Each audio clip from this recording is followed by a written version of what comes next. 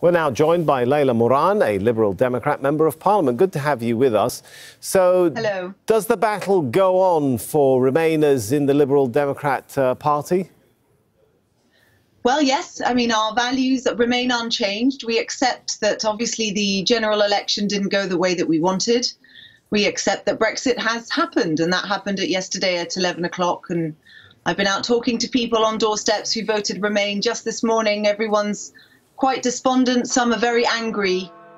Some, however, have also expressed the need to now, well, make the most of whatever is in front of us. And actually, whilst that major battle has been lost, there are still many more to come. There is a very difficult trade agreement that will need to be reached in reality by the summer.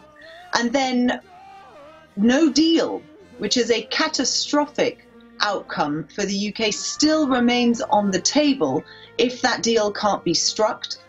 We also have to maintain environmental standards, workers' rights, and ensure the rights of EU citizens in the UK and indeed UK citizens who live elsewhere in Europe. There's a huge amount of work still to do, and the Liberal Democrats, as we always have been, will be at the forefront of ensuring the closest possible relationship that we can now forge in the weeks and months ahead.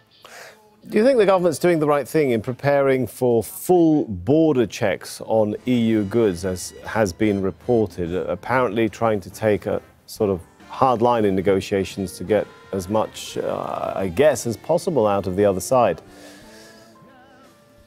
I think the government is taking a rather reckless approach to the upcoming trade agreement. I think they somehow think that by playing hardball with the EU, they're going to bend. But actually, the fact is, the European Union has a long history now of being an incredibly tough negotiator. When people are negotiating with the EU, they know that they have a tough partner. It's one of the reasons why Donald Trump doesn't like the EU that much, because he knows that to be true. And I think Britain, in its decision to go with Brexit, and the Conservative Party in particular, I'm thinking of the right wing, the ones who have been pushing for this for a long time, which of course includes Boris Johnson, will have underestimated how strong that bloc can be. And actually, it's up to progressives and Remainers like myself and my colleagues in the Liberal Democrats to try and make the case for why the government needs to take a more constructive approach.